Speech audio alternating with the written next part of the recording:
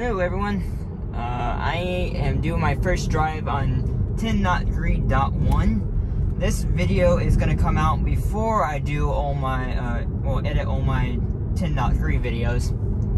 Oh, I'm not going to enable it to show you this error. Oh. Okay, it's not going to do it. As you can see, the GPS bug is still here.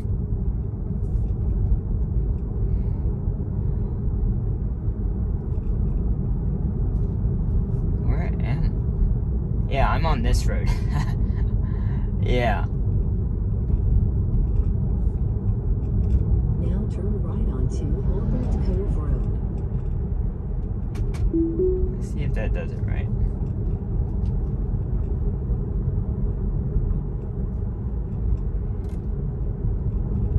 Okay.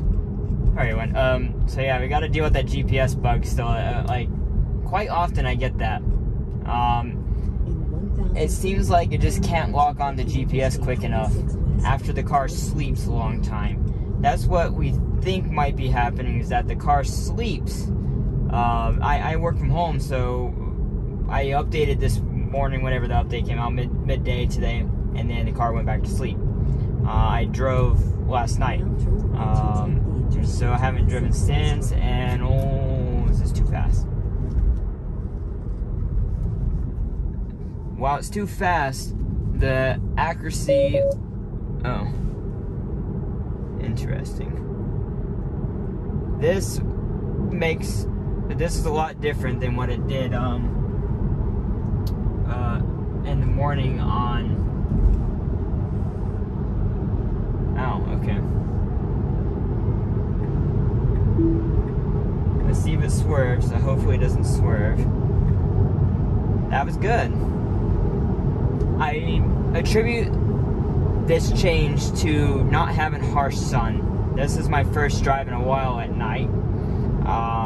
In the morning on 10.3, I had very harsh sun. And so that would cause, I think, the car to have a lot of confusion, a lot of shadows on the road, and a lot of, the harsh sun from back on the back left, so the merging onto the highway was kind of squirrely.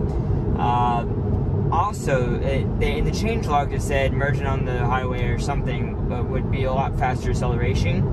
I didn't feel that at all yesterday, but with 10.3.1, I definitely feel that. But obviously it's nighttime versus first thing in the morning with harsh sun. My opinion is that the neural nets are the same between the two versions. They changed something with automatic emergency braking. That being said, I'm going to make sure to keep both my hands on the wheel for the highway driving especially. Honestly, that's best practice anyway, but it's more, yeah, it's just like that. And, okay, sorry.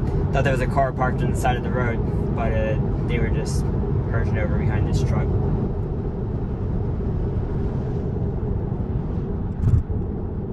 It's seeing that yellow light for the truck speed sign right here as red lights. It's because of the truck. I don't know if this will do anything. I'm going to report that because it took on the flashing yellow lights saying that truck was going too fast, but it took on the color of the truck's brake lights to simulate a flashing red light on the highway. So that's not good. It should just show flashing yellow, and it should ignore that because that's just what everyone does. It's only for the sign for the trucks going too fast, and so it warns the trucks, hey, slow down. But it has nothing to do with cars, normal traffic.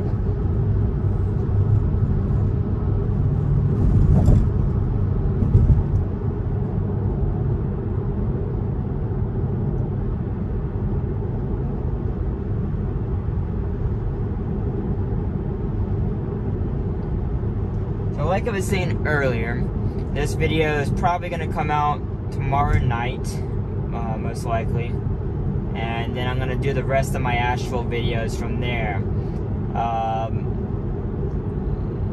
Like my opinion, I think the neurons are the same. The only reason this on-ramp was so different is because of the lack of sun. So it's kind of hard. It's not the most apples to apples comparison when you're comparing night and day, and then also if you add some rain into it, and of course you have different traffic conditions. Right now, I'm going to see if my car changes lanes here. It should. Okay, and good, it didn't. Well, this car decided to speed up behind me. I'm pressing the accelerator. This is how fast it should accelerate to go around this truck. And it should have an above offset. That lane change was automatic. So it should have an offset above your set speed limit for passing. It should have a passing offset. So most people, when they pass, they go above the speed limit, they get around the car quickly and back over. In my opinion, it's safer to do that. So something you have to really pay attention to, backtrack. Something that I think needs to be changed, and with single stack, that would greatly improve performance of passing on the highway. That would really improve overall highway performance. Another thing, so I'm slowing down here.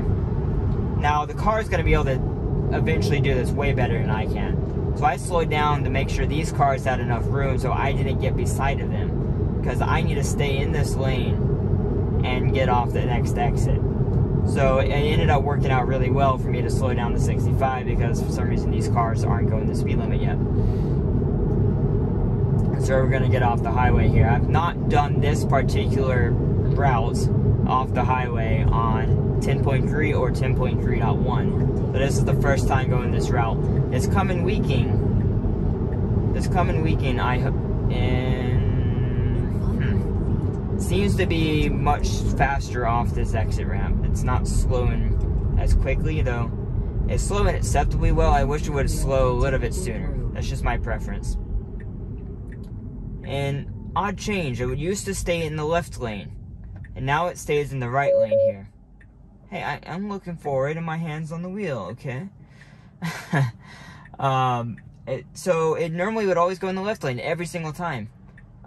So this is a change. This is it's actually a good thing. It should stay in the right lane, and since far up ahead, I'm going to take another right, and so this is the appropriate choice to be in. I'm curious if it's going to try and get in the left lane at all, as long as there's no traffic. It should just stay in the right lane as long as there's no traffic.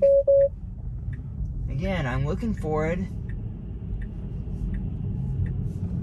And also, this is the first time I've ever used beta turning from this lane. Did it good. As long as it doesn't try and get over in the left here. So, I think this... Ooh, yeah, see, it got rid of the lines. See, on the road, I don't know how well you can see from it being dark, but the road, the lane markings aren't there. And so, the car does a good job at marking the lane markings, and when they're not actually there. And as you can see, it almost crossed the lane right there as it was cresting that hill.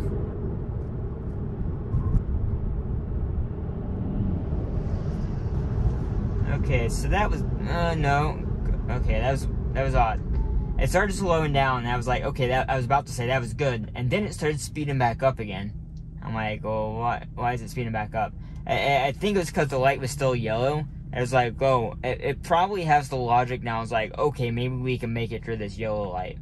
And so it's having to relearn based on the assertiveness. I have the average assertiveness set. And so perhaps it's trying to relearn when it can go through a yellow light and when it needs to actually stop for a red. I think the previous update, 10.2, actually worked very well. Okay, this is going to just swing over. It's a little bit less chaotic, if you will. It used to just kind of swing over quickly. This was more of a smooth swing over, and I've noticed that with 10.3, these type of curve movements, not turns, like this would be a turn, of course, but these like curves through the road like this, where you're kind of meandering, have been improved at 10.3, and 10.3.1, of course. And I'm towing it. Okay, that should have so I turned on the blinker and I pressed the accelerator.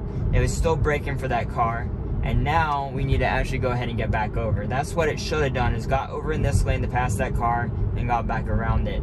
It could have slowed down like it did. But in terms of, I'd say, I mean, multiple factors that aren't super critical. You know, driver's comfort, you don't want to slow down all the way to a stop and then speed back up. In terms of efficiency, that's one thing. In terms of just overall time to get to your destination, that's another thing. A few minor things add up to just the overall better drive experience if it was going to just go ahead and pass that car.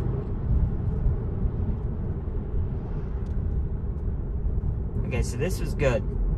It started slowing for that light at a very appropriate time. It could be just because I'm going pretty slow, so it's able to react more appropriately. Let's see how it does this turn up here across the bridge.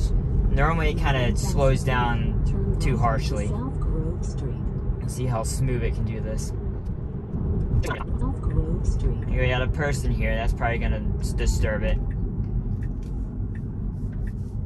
Okay, so it could be smoother, but it handled it well, and we got a car coming out in front of us. Wow, it didn't brake at all for that car, and it should have slowed down just a little bit. I was comfortable enough leaving it, doing it what it wanted to do, but it should have slowed down. I would have gotten that close to that car, because if that car decided last minute to stop, then I could have potentially ran into it. Obviously, I would have jerked the wheel out and not have had that happen, but it's something you got to watch out for. This road right here has really, really poor lane markings. Like it had a pretty quick phantom brake right there. Ooh. Yeah, as you can see, it's struggling a lot. It always struggled on this road. Right here, there's no lane line at all. Well, I can vaguely see one. I don't know if you can see the outline, but you can vaguely see the old lane line. The roads are also a little bit wet. It's doing pretty well. Doing pretty well. It's about as good, maybe the tiniest bit better than, I think it was 10.1 or 10.0. It was a while since I've done this. Oh, that was pretty good. It doesn't need to stop here, though. This is not a stop, so I'm pressing that through up the accelerator. And I'll let go now. Now turn right onto South King Street. Okay. I think this is a good spot to come. Since we're at a light, this is a one-way road. You can only take a right here or go straight. And, well, I don't know if that was good or not, because it should have crept more. It should also be, yeah, I was gonna say, get over in the left lane. Ooh. Okay, I should have disengaged there. I'm not sure what was going on. Let's go ahead and report that. I'm starting to fog up a little bit.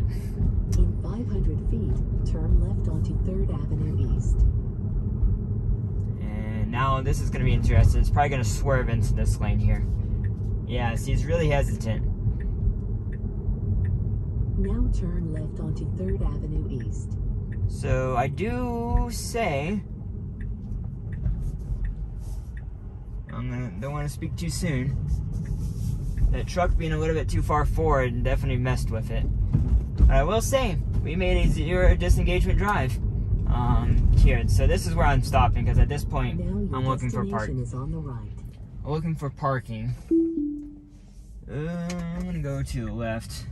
But yeah, everyone. That was a good drive. Obviously, it had some weird anomalies. Otherwise, I wouldn't call it anything crazy bad. It's just obvious room for improvement, as always. But if you have any questions for me, or about this drive, or anything else in particular, I would love to hear your comments down below. And I hope to see you on the next videos, watching for 10.3 up in Asheville. And look forward for this week, well, it'll be next week when I post them, but this week I'm going to be recording some videos of my normal test route to Carl Sandburg and through Hendersonville down Main Street, which I am currently on. Hope to see you in the next videos. Thanks for watching, everyone.